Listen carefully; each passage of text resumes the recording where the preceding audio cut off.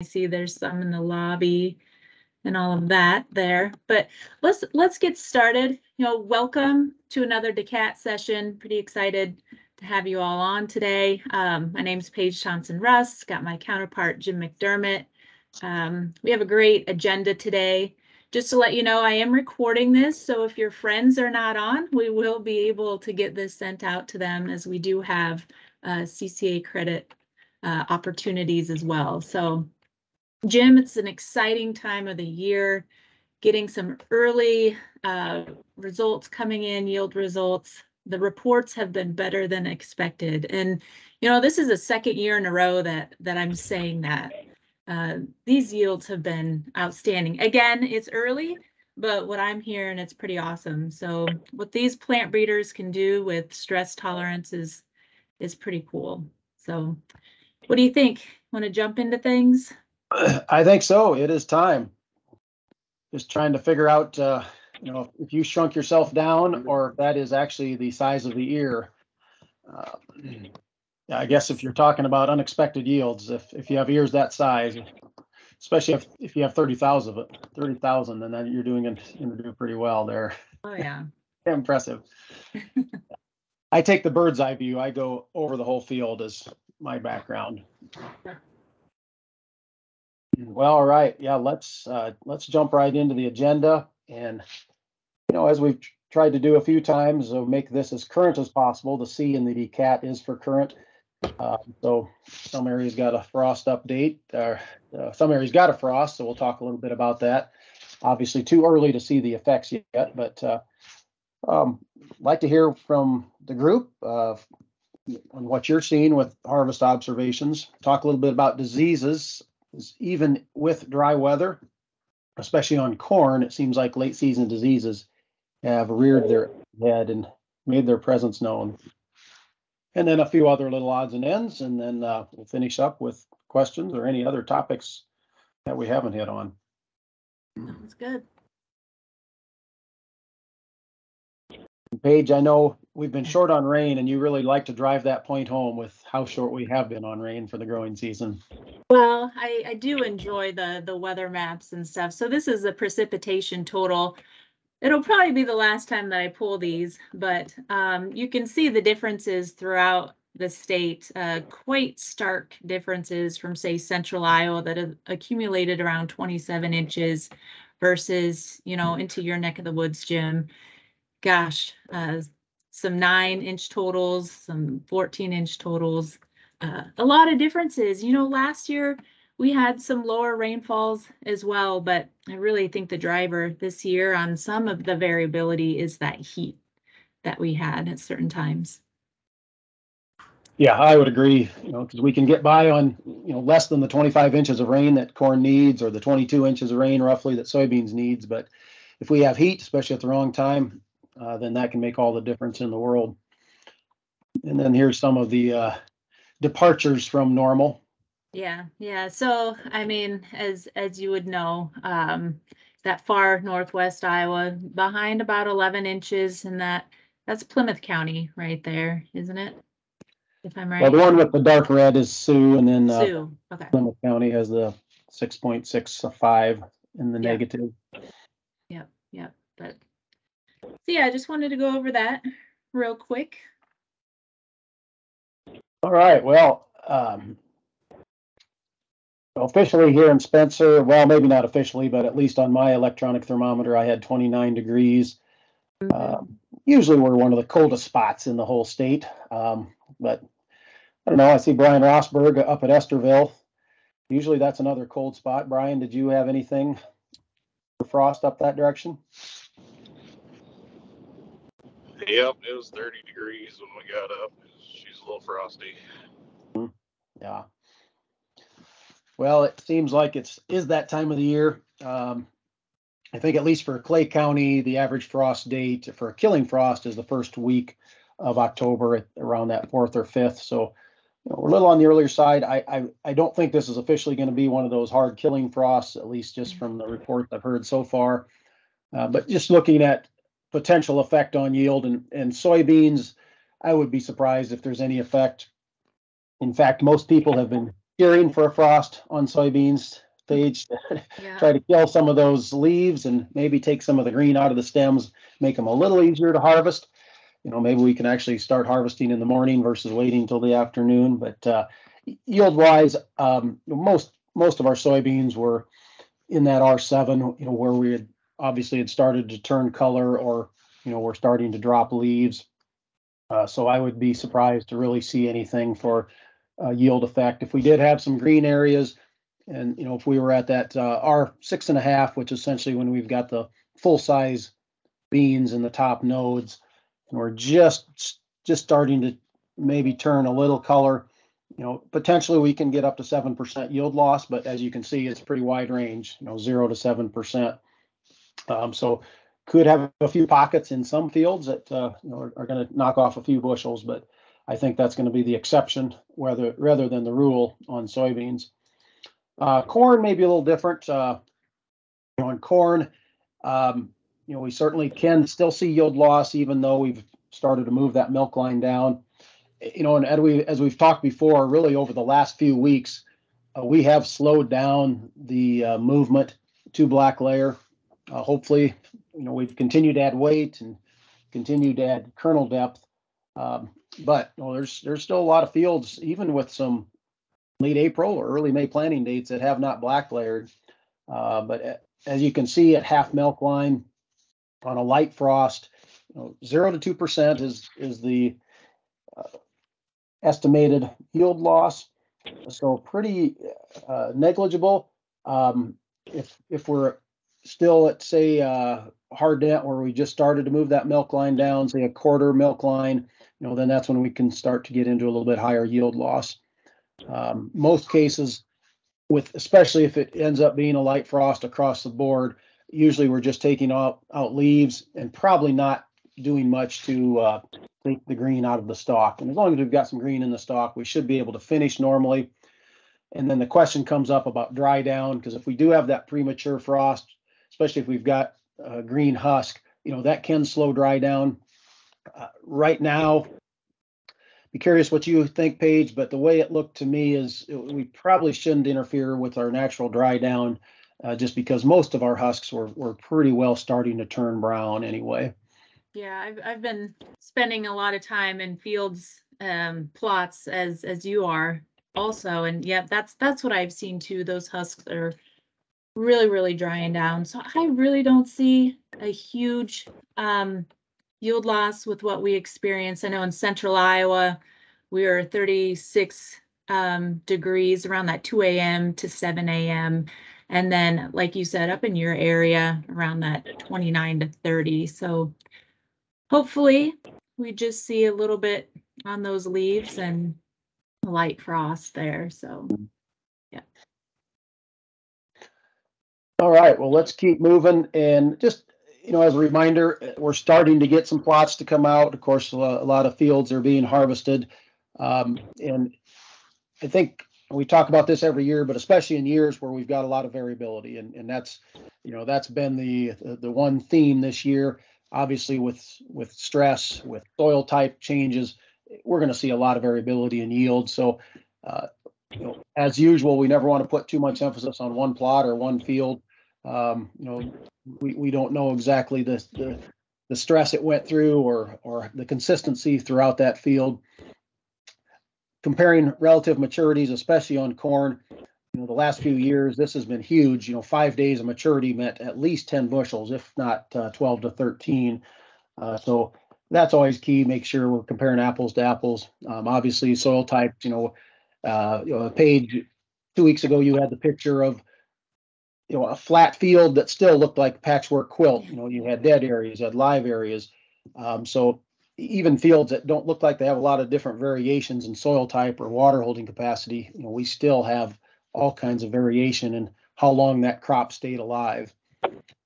Edge effect, we talked about this in the past, but I think again this is going to be a year on the south and west sides, especially if we're next to a pasture or soybeans or CRP. We're gonna affect that yield well into the field. Some cases at least 50 rows. Of course, planting. Go ahead. Real quick, Jim, on that edge effect piece, I have gotten a few calls the past couple of days, and yeah, I didn't think we'd see it as intense as we did a couple years ago, but a couple of reports that edge was going about 30 to 50 bushel for corn, and the middle was going 240. So definitely keep that in mind if there are some plots, up against soybeans or whatnot. Yeah, and it's all about the heat, just higher respiration, higher evaporation rates on the outside. And usually you think of just the outside few rows, but no, it went quite a few rows in this year. The other thing to keep in mind too is spider mites, both on the edges of corn and soybean fields. We did end up in some areas with quite a few spider mites, and usually they're going to hurt us the most on that edge. Of course, planting dates and timing of rains. Always a big factor, but when we're under dry weather stress, if we've got a crop that's still green and got that inch or more of rain, when it was still able to take advantage of it, boy, that can mean 30 to 40 bushels on corn and 10, 15 bushels on beans. And we certainly saw that last year. I don't know if we'll see it to quite to the extent this year, but I think we'll still have it show up. And then lastly, the rotation effect. The corn on corn, just from visual and the few reports we're seeing, I think is going to take more of a hit than what we typically see. Some cases, again, back to just the higher stress levels. A corn crop takes more inches of moisture, so heading into the season, we knew corn on corn was going to be under a little more stress just from the number of inches used the previous year. And then maybe you take into account a little less rooting depth, or just even some minor rootworm feeding can certainly cut into the ability for that plant to pull in water and nutrients. So looks like there's going to be a big difference this year. Yeah, I do agree on that. Definitely, Jim. I've been in some corn on corn, and I do see some ear variability as far as ear size. And I know we'll get into some of that a little later on, but something I've noticed. I guess before we jump into some of the diseases that are out there, I guess, Paige, you mentioned some of the impressions so far on yields, but I guess any other comments on trends or anything that you're seeing so far?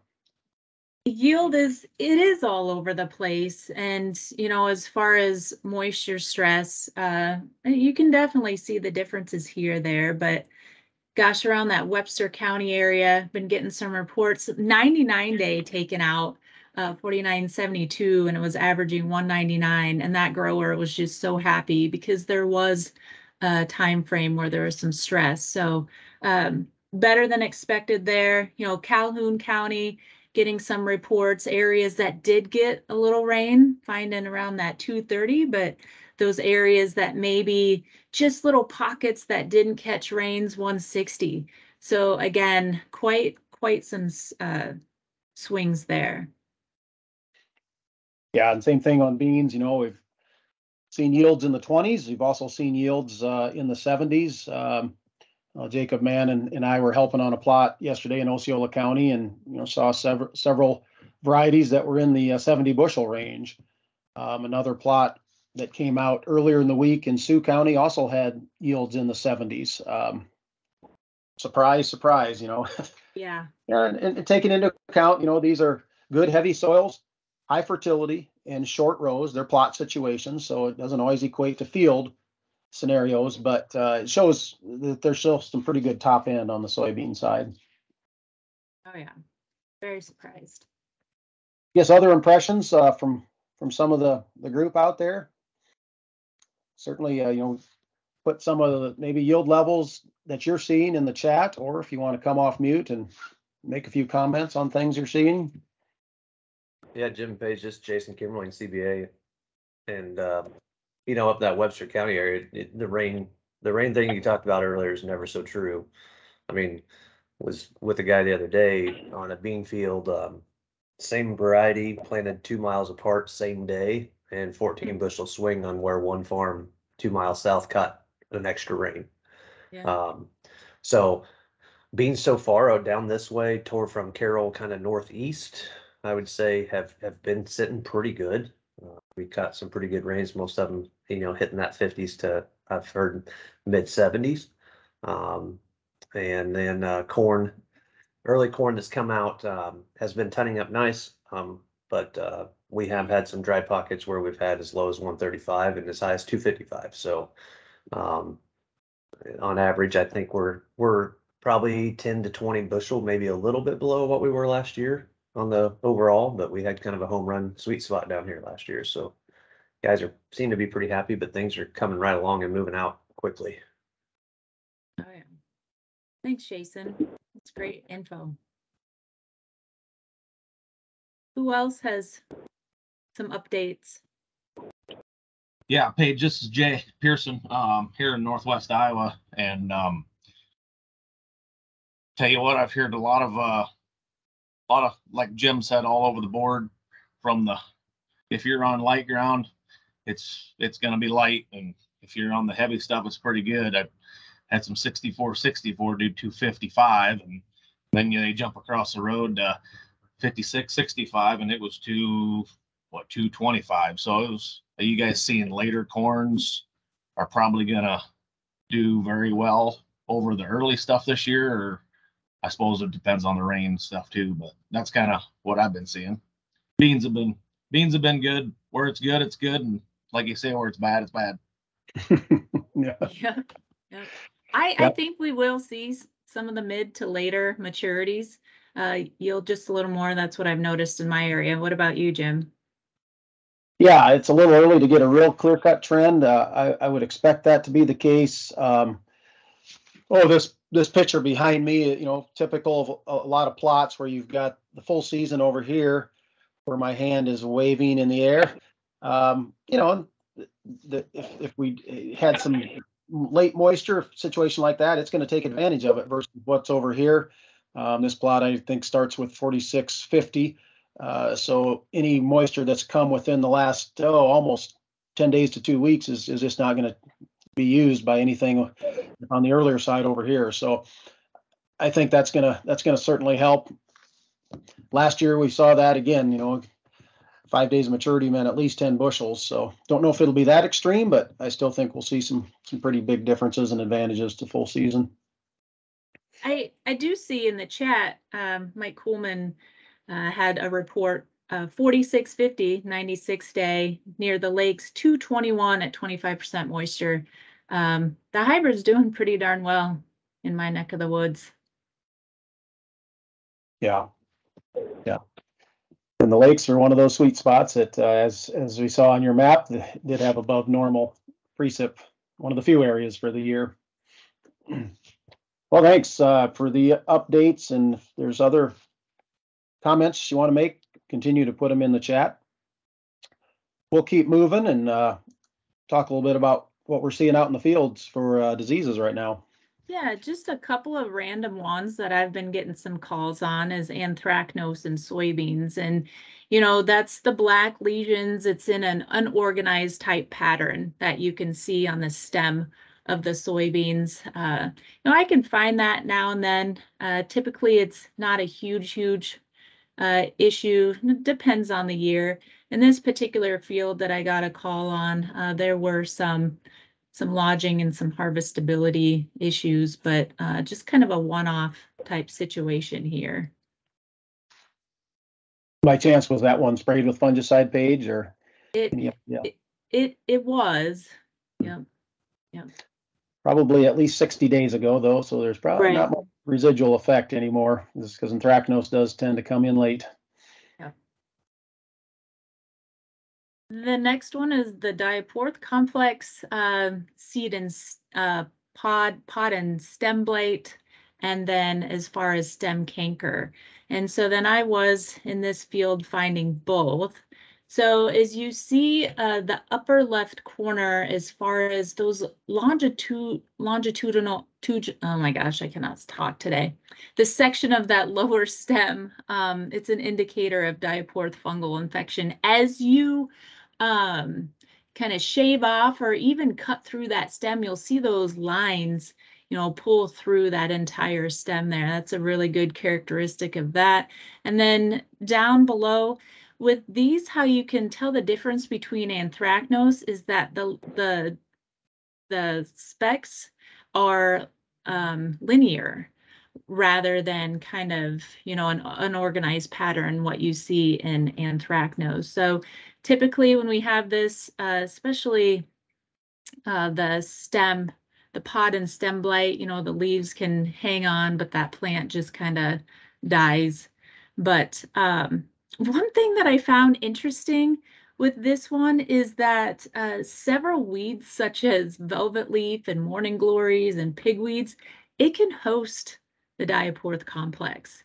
Those weeds don't show symptoms, but it can be a host of that disease, which is crazy. Yeah, and I would say the diaporthia complex has been on the increase, and we see more stem canker, we see more pod and stem blight. Usually later in the season for pod and stem blight, but they are out there and they can shut down plants early. And sometimes you don't notice it until you get in there with the combine. Yep. Well, just quickly on the soybeans, and this is some information that was in the newsletter too, but just a few of the key varieties as we run through. And this time of the year, it's interesting to be able to look at some differences in maturity. Like for example, the 15XF2s is actually looking a little bit later than the 16XF3s, and I would say 15XF2s for the area that I cover has been doing very well so far. Yes, and you can see here some differences. It's looking as though 15XF2s are a little later than the 16XF3s. 18XF1s have looked good in my area, and if you remember, it's a nice offense type variety. It's done well in my area, and it's looking like 19XF3s, that new XF3 is going to be a good combination with the 18XF1. It's a strong yield with strong defense to it. So a great for agronomics across the board for that one. You could put it on some high pHs. And then of course the 21XFO has been pretty darn proven. It's looking good too in my neck of the woods. Yep. I would agree. And then jumping up into this next class, pretty big hitter with the 24XF1s. Just starting to see some of that come out since it's a little bit later, but that one has looked good. It does have a little sensitivity to some of the PPO herbicides, so I noticed that early in the season, as does the 20XF1s. But most cases it was able to recover just fine and look real solid, especially on standability and just overall disease package. 23XF2s, I've gotten a few calls on that. Pretty excited around that Pocahontas area, averaging 78 bushel. And there are some spots where it's tough to grow beans, whether it's high pHs. So pretty excited to hear that feedback. Mm-hmm. Well, then shout out to our buddy Craig Lamore, provided the picture. 23XF3s is a key new one for us, but it was South American grown, so we didn't really want to wait till June to plant it in our normal market development plots. So this is in some of the breeding trials that Craig gets a chance to take a look at. So especially that picture on the right, it looks like it's about a 8-foot tall plant. So really going to do well. No, this is going to be a key one for us, especially to the west, where it's got very good standability and very good white mold tolerance. And then moving on to some of the later, 25XF3s are looking pretty darn good in plots as well. More, I would say that's a Western type bean, offense yield with average agronomics, but that yield lift there is outstanding, along with the 27XF3s. It'll be really interesting to see what we find with those. Yeah, this maturity sometimes gets ignored, but boy, that 26XF1, it's one to really rely on for just a solid bean that goes a lot of places. Yep. So you saw some diseases on the soybeans and of course on corn as well. And it has been surprising because usually you think disease, wet conditions, but these two have come on, and especially northern corn leaf blight. Probably one of the heavier years I can remember for northern, and a lot of it again came on late, so not huge yield impacts, but it's just as a reminder that hey, it's there. We need to select hybrids with tolerance. The picture on the left has both northern corn leaf blight as well as tar spot. That was in Buena Vista County. But both of them 6 to 7 hours of continuous leaf wetness, which with some dews, we've had that, especially as we've cooled down at night now, and moderate temperatures. That 60 to 70, pretty ideal for both of them as well. So we've been in that ideal temperature for them, but been a little bit surprising. Tar spot is sure been talked about, and it continues to move north and west. A lot of areas still not high levels, but the northern is the one that has come on even faster. And there's some cases where, again, if it's a field that didn't have fungicide, it was probably showing up several weeks ago. The fungicide at least held it off long enough where I think it's going to provide protection. I want to say it was a good, 4 weeks ago when things kind of switched. We've had a lot more dews, and it cooled off a little bit as well. And then it just came in. So I've been finding some southern rust in corn across my territory. Not a lot, but you can find it out there. And the picture on the right isn't the best. It's not as clear, but you can see the dark brown around that pustule, and it can get confusing. I've gotten some calls like, hey, is this tar spot? But with southern rust, if you remember, it is blown in from tropical areas. You can see the pustules there. But again, like I said, as the disease kind of progresses or gets later in the season, it has this darker browning around that pustule, and it does like the 77 to 82 degrees type temperature, so warmer. All right, then to finish up, just a few shots of some corn that I'm amazed you got some of those hybrids to fit into the earboard, as girthy as they are, Paige. Yeah, 105.33 and 56.65. Those two are extremely girthy. That deep kernel depth, it's definitely the driver on yield with those two. But impressive, those two, that chunky, girthy ear there. But no, it was fun to go through this plot late last week, May 10th planting. They did have some pretty good moisture there. 107.33 and 59.81. Pretty darn consistent down the row with those two in the plot, but overall, a really neat plot.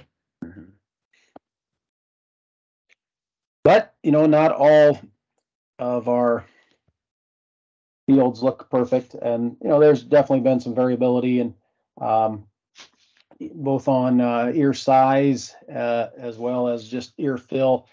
These are more stress situations, but there has been nubbins that I think would be contributed more to the fact that we had uneven emergence. Been a long time since we planted, Paige, but there's fields that you look at them and they really didn't look too bad. The population was generally there, but I think this year being 1 to 2 leaf stages behind probably gave us a little bit bigger penalty. Again, going back to stress. Some years if you're getting moisture, those late ears or late plants can catch up and have ear fill. But if we run short of moisture like this year, especially towards the end of the season, those smaller root systems, smaller stalks just really did not allow that ear to fill out. So I'm seeing more variability this year, more nubbins, and in some cases it really just looked like that the potential was there. And then it just never was able to develop, even if it had a halfway decent root system. But really, some of the causes listed here the corn rootworm feeding, we've talked about this a few times, how we really didn't have as much pressure as what we've had in 20 and 21. But, if you go out now, especially get in the afternoon when there's some heat going and you see plenty of beetles. So, there was feeding. It maybe just wasn't as obvious this year. But again, very minor or low level rootworm feeding was enough to allow that stress to really shrink that ear size back this year. So even minor rootworm feeding still was a huge factor this year. Yeah. I would say you've experienced it a little more intense, kind of like those pictures that you pulled up. I've seen some variability on my side of Northwest Iowa, but like I said earlier, more so in that corn on corn, but nothing to that extreme kind of in some of those pictures though. All right. Any other topics? The last thing I had, Paige, was just the matter of, we've got a lot of resources out there, and just as a reminder, DEKALB.com, there's plenty of different bulletins, but Ag Seed Select is one that I think gets overlooked. But Ag Seed Select is where you have all the product profiles. There's placement information, collateral material. You can put together your own seed guide. You can click on, say, the top 6 products that you're dealing with, and just create your own little 2-page guide. So don't forget about this page, especially for product profiles. So a lot of good information on agseedselect.com. Yep, it's definitely one of my favorites to go to look at things. So, well, I think we're coming up on time. Definitely appreciate everybody that's on, and let us know when plots are being taken out. Pretty exciting time of year, like I had mentioned earlier. But what else do you have, Jim? I think it's time to open it up for a barrage of questions. I like Any comments, questions out there from the group, or any other observations on yield?